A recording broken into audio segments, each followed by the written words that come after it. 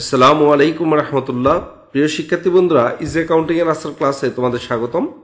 আজকে আমরা MBA final ইয়ারের স্ট্র্যাটেজিক ম্যানেজমেন্ট অ্যাকাউন্টিং বইয়ের চ্যাপ্টার 5, যে চ্যাপ্টারের নাম হচ্ছে quality costing, total quality management and management accounting system, এই চ্যাপ্টারের উপর আজকে আমাদের তৃতীয় ক্লাস নিয়ে আসলাম।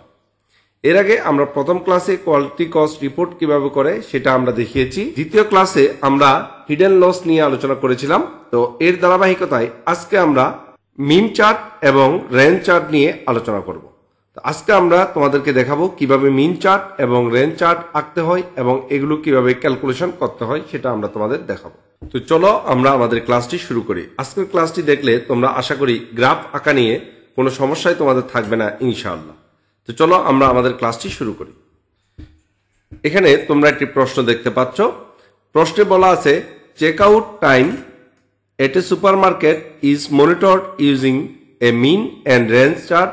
6 sample of and 10 observation have been obtain and sample mean and range mean computed. এর মানে হচ্ছে একটা সুপারমার্কেটের আমাদের যে চেক আউট টাইম হিসাব করে আমরা কি করেছি, 6টা স্যাম্পল নিয়েছি। প্রত্যেকটা স্যাম্পলে আমাদের 10টা করে ইনফরমেশন ছিল, অর্থাৎ 10টা করে তথ্য ছিল। 10টা তথ্য নিয়ে একটা স্যাম্পল হয়েছে। তাহলে আমরা কি করেছি, 10টা স্যাম্পল নিয়ে একটা করে 10টা ইনফরমেশন নিয়ে আমরা একটা স্যাম্পল গঠন করেছি। তো এটার অর্থ আসলে বলতে কি বোঝায়? এটার অর্থ বোঝায় যে ধরো আমরা প্রতি 10 জনের চেক আউট টাইম হিসাব করেছি, এটা একটা স্যাম্পলে লিখেছি প্রতি 10 জনের চেক আউট টাইম, আবার আর 10 জনের চেক আউট টাইম, আবার আর 10 জনের চেক আউট টাইম। এভাবে আমরা কিন্তু 6টা স্যাম্পলে টোটাল 60 জনের চেক আউট টাইম স্যাম্পল হিসাবে নিয়েছি। তাহলে এখন প্রথম যে 10 জনের চেক আউট টাইমটা আমরা নিয়েছি, এই টাইমটার যে অ্যাভারেজ যদি করি তখন সেটাকে বলা হয় মিন। আবার এই যে চেক আউট টাইমটা নিয়েছি সেটার যে সবচেয়ে বড় এবং সবচেয়ে ছোট এখানে যে ডিফারেন্সটা আছে সেটাকে বলা হয় কি, রেঞ্জ। তার মানে প্রথম 10 জনের চেক আউট টাইমের গড় হচ্ছে 3.06 আর রেঞ্জ হচ্ছে 0.42। এভাবে আমাদের 6টা স্যাম্পলের সবগুলোরই গড় এবং রেঞ্জ দেওয়া আছে। এটা কোশ্চেন তোমাদের দেওয়া থাকবে। আমাদের বলছে determine the upper and lower limit for mean and range chart. আমাদের বলছে এই মিন চার্ট এবং রেঞ্জ চার্টের আপার এবং লোয়ার লিমিট তৈরি করতে।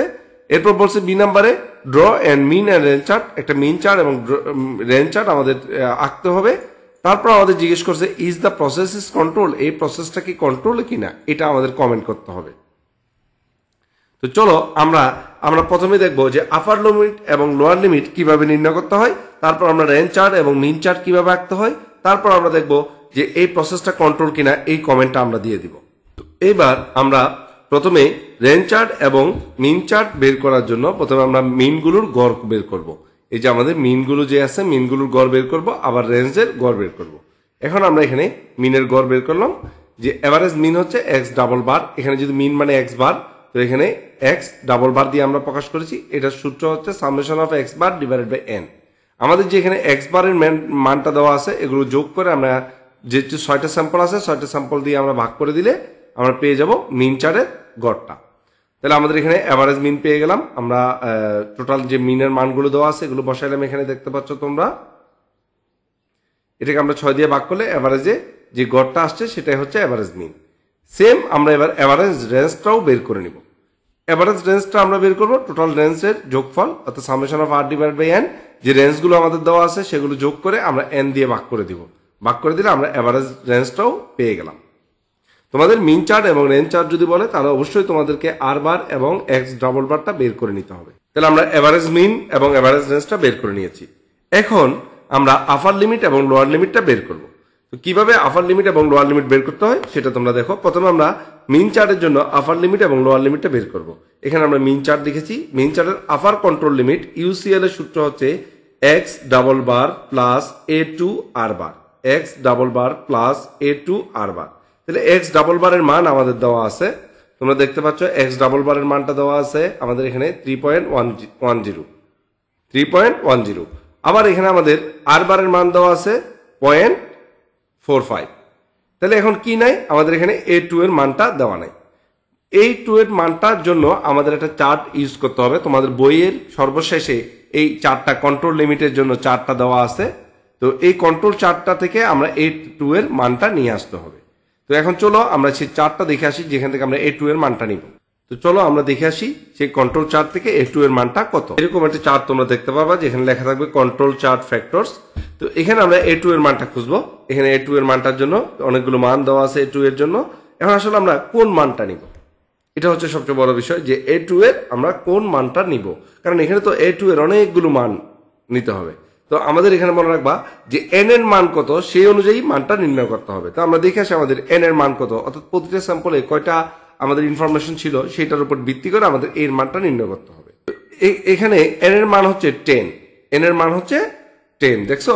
তাহলে এখন এই 10 এর সোজাসুজিতে A2 এর মান কত আমরা দেখে আসি।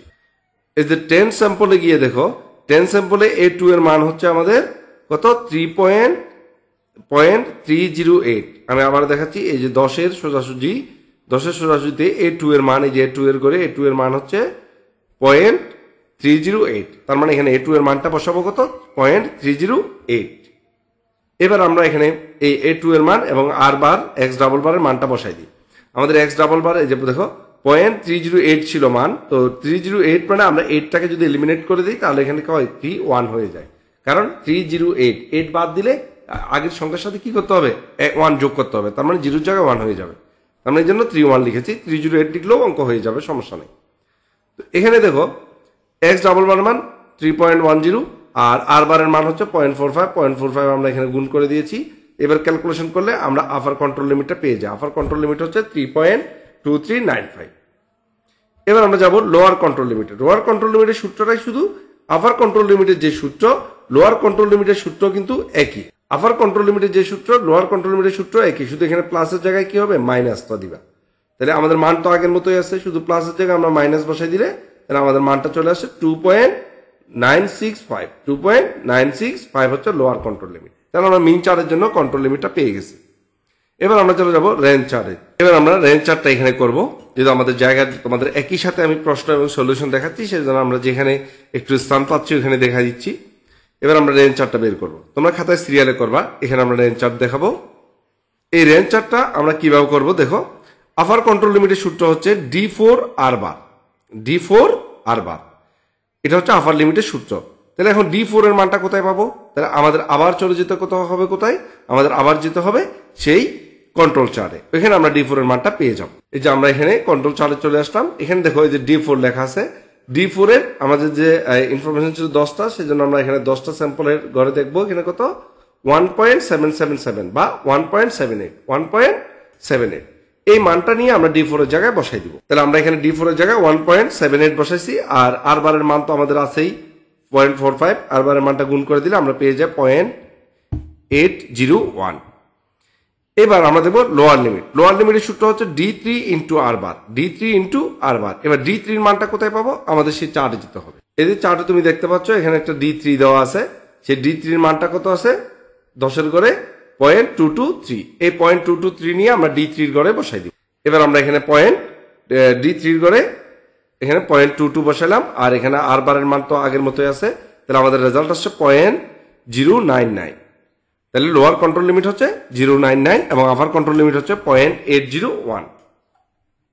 তাহলে আমাদের এখানে lower control limit, upper control limit বা রিকোয়ারমেন্ট 1 আমাদের শেষ হয়ে গেল। এবার আমরা চলে যাব রিকোয়ারমেন্ট বি তে।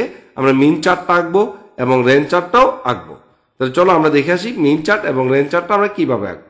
মিন চার্ট এবং রেঞ্জ চার্ট আঁকার আগে আরেকটা কথা বলে নিই, তোমাদের অনেকের কনফিউশন, স্যার এই চার্টটা আমরা কি করব, এই চার্টটা তো আর পরীক্ষার হলে কোথায় পাবো আমরা। তোমরা এই চার্টটা পরীক্ষার হলে নিয়ে যেতে পারবা, তবে তার আগে তোমাদের কলেজের একজন শিক্ষকের দ্বারা এটা যদি সত্যায়িত করে নাও তাহলে কোনো সমস্যা হবে না। এই চার্টটা তোমরা পরীক্ষার হলে নিয়ে যেতে পারবা, কোনো সমস্যা নেই। এই মিন চার্টটা আঁকার জন্য একটা গ্রাফ নিলাম, এই গ্রাফে আমরা মিন চার্টটা এঁকে দেখাবো। তো মিন চার্টটা আঁকার জন্য আমাদের যে ইনফরমেশনগুলো দেওয়া আছে সেগুলো আমরা পাশে রেখেছি, সাথে সাথে আমাদের এভারেজ মিনের যে মানটা সেটাও আমরা রাখছি, এবং আপার লিমিট যেটা আসছিল এবং লোয়ার লিমিট যেটা আসছিল সেগুলো আমরা এখানে রেখেছি, যাতে আমরা গ্রাফটা সহজে বুঝতে পারি। অর্থাৎ আমাদের যে খাতায় মানগুলো আসছে সেই মানগুলো আমরা এখানে রেখেছি। এবার আমরা এখানে দুটো অ্যাক্সিস আঁকবো, একটা হচ্ছে এক্স অ্যাক্সিস OX, আর একটা হচ্ছে OY। দুটো অ্যাক্সিস আমরা রেখেছি। এই OX এ এবং এক্স অ্যাক্সিসে আমরা কি দিব, এখানে কিছু মান নিব। এখানে মনে রাখবা OX অ্যাক্সিসে আমরা শুধু স্যাম্পলগুলো দেখাবো। আমাদের স্যাম্পল আছে কয়টা? আমাদের স্যাম্পল আছে 6টা। তাহলে 1 2 3 4 5 6 এখানে 6টা স্যাম্পল আছে, এই 6টা স্যাম্পলের মান আমরা বসাই দিছি, 1 2 3 4 5 6 বসাই দিবা। এখন আমরা ওয়াই এক্সিসে এই মানগুলো নিব। এখন ওয়াই এক্সিসে কিভাবে আমরা মানগুলো নির্ণয় করব? তো মনে রাখবা ওয়াই এক্সিসে এমনভাবে মান নিতে হবে যেখানে আমাদের 3.23 থেকে সর্বোচ্চ মান থাকতে হবে এবং সর্বনিম্নে আমাদের মিনিমাম থাকতে হবে কত? 2.96।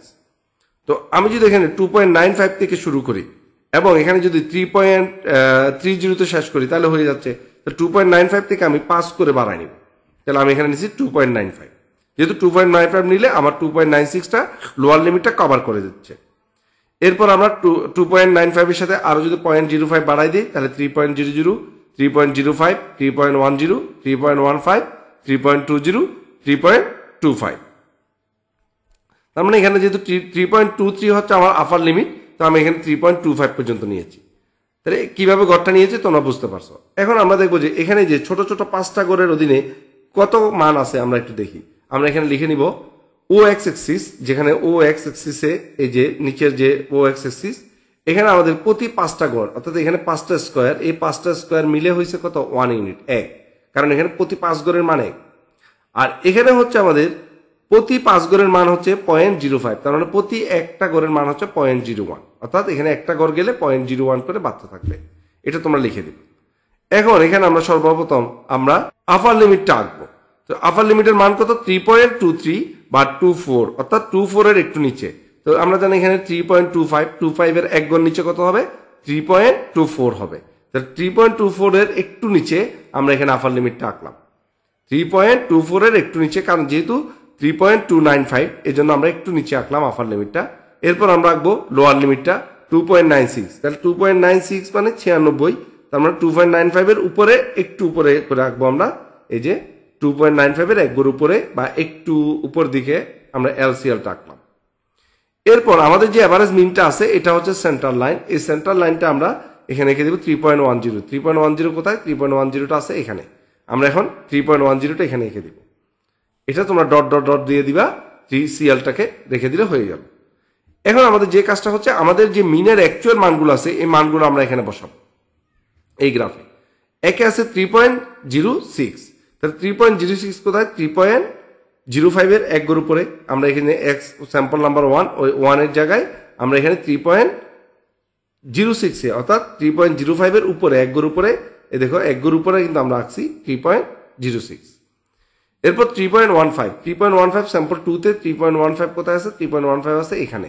আমরা এখানে 3.15 রাখবো, এই যে 3.15। তারপর আছে 3.11 3 নম্বরে। 3.11 কোথায়? 3.10 এর এক গড় উপরে হচ্ছে 3.11, অর্থাৎ এখানে 3.11, এই যে 3.11। এরপর আছে 3.13 4 নম্বর স্যাম্পল। 3.13 কোথায়? এই যে 3.10 এর উপরে এক গড় উপরে যদি 3.11, 3.12, 3.13, এখানে হচ্ছে 3.13, তাহলে আমরা এখানে 3.13 আঁকবো। এরপর 3.06, এটা তো আগের মতোই, 3.06টা আগের মতোই এখানে আঁকবো আমরা। তারপর 3.09 মানে 3.10 এক গড় নিচে হচ্ছে 09, এখানে আমরা 09টা আঁকবো। এবার আমরা এখানে মার্কিং করে ফেললাম। এবার আমরা এগুলোকে হাতে জোড়া লাগাই দিব, প্রত্যেকটা বিন্দু এঁকে দিব। এটাই হচ্ছে আমাদের মূলত মিন চার্ট। এভাবে মিন চার্টটা তোমরা এঁকে দিতে পারো চাইলে। এখন আমাদের নিচে আরেকটা কমেন্ট ছিল যে এই প্রসেসটা কি কন্ট্রোল কিনা। তোমরা শুধুমাত্র নিচে কমেন্টটা লিখে দিবা, আমি কমেন্টটা এখানে লিখবো না, তোমরা নিচে লিখে দিবা যে দেখো এখানে আপার লিমিটের যে সীমা এবং লোয়ার লিমিটের যে সীমা, আমাদের একটা পয়েন্টও কিন্তু অ্যাকচুয়াল ভ্যালুগুলো কিন্তু একটাও আপার লিমিটের উপরে বা লোয়ার লিমিটের নিচে নামেনি। তার মানে এখানে এই রেখাটা সম্পূর্ণ কন্ট্রোলের মধ্যে আছে, কারণ আপার এবং লোয়ার লিমিটের মাঝখানেই আছে। এই জন্য এটাকে বলতে হবে কি, দ্য প্রসেস ইজ কন্ট্রোল। এটুকু লিখে দিলে হয়ে যাবে। এটা তোমরা নিজেরা লিখে দিবা খাতার মধ্যে। এবার আমরা চলে যাব রেঞ্জ চার্টে। সেম রেঞ্জ চার্টের জন্য আমাদের ইউসিএল এলসিএল গুলো নিয়েছি। এখন রেঞ্জ চার্টও আমরা সেম কাজটাই করবো। ও এক্স এক্সিস, এখানে 6টা স্যাম্পল। এখন এখানে মানগুলো আমরা কিভাবে নিব? তাহলে আমরা রেঞ্জ চার্টের আপার লেভেল লোয়ার লেভেলটা দেখতে হবে। রেঞ্জ চার্টের আপার লেভেল হচ্ছে 0.099 আর আপার লেভেল হচ্ছে 0.80। তার মানে 9 থেকে 80 মধ্যে, 9 থেকে 80, আমরা যদি শূন্যগুলো বাদ দিই তাহলে 9 থেকে 80 হিসাব করলে হয়ে যায়। তাহলে আমরা প্রথমটা নিলাম 0.05, 5, তারপরটা 0.020, তারপরটা 0.35, মানে আমরা 15 করে বাড়াচ্ছি। এরপর 0.50, 0.65, তারপর 0.80, এরপর আমরা নিয়ে যাবো 0.95। আমরা এখানে 0.15 করে বাড়িয়ে দিয়েছি। তোমাদের অনেকের প্রশ্ন থাকতে পারে, স্যার এটা আমরা কিভাবে বাড়াবো? তুমি এখানে যেভাবেই বাড়াও না কেন তোমার অঙ্ক হয়ে যাবে, তবে তোমার সত্য থাকতে হবে তুমি যেখান থেকে শুরু করেছো এবং যেখানে শেষ করছো তার মধ্যে কিন্তু এই লেভেলগুলো যাতে চলে আসে। যেমন এখানে আমাদের 0.99 আছে, আমি যদি 0.8 থেকে শুরু করতাম কোনো সমস্যা নাই, কিন্তু 0.8 থেকে যদি আমি বাড়াইতে যেতাম তাহলে এটা আমাদের ঝামেলা হয়ে যেত। এই জন্য আমি 0.5 থেকে নিয়ে 15 করে বাড়িয়ে মোটামুটি আমাদের যে কাঙ্ক্ষিত যে স্টেপটা ওই পর্যন্ত আমরা যেতে পারছি। তো এখন আমরা এখানে প্রথমে ইউসিএল টাকবো। ইউসিএল হচ্ছে 0.801 মানে 0.80। তো 0.80 এখানে একটু উপরে যদি আমরা এখানে দিই 0.801, এখানে আমরা দেখো 0.801। এখানে তোমরা দেখবা যে 1 স্কোয়ার সমান সমান লিখছি 0.03 ইউনিট, কারণ এখানে আমাদের 80 থেকে 95 মানে 15, তাহলে প্রতি ইউনিটে 3 করে আছে, এই জন্য এখানে 03 লিখে দিয়েছি। আপার লিমিটটা বুঝছো? এখানে তোমরা দেখো 0.801, 80 একটু উপরে, এই জন্য আমরা একটু উপরে লিখে দিয়েছি ইউসিএল।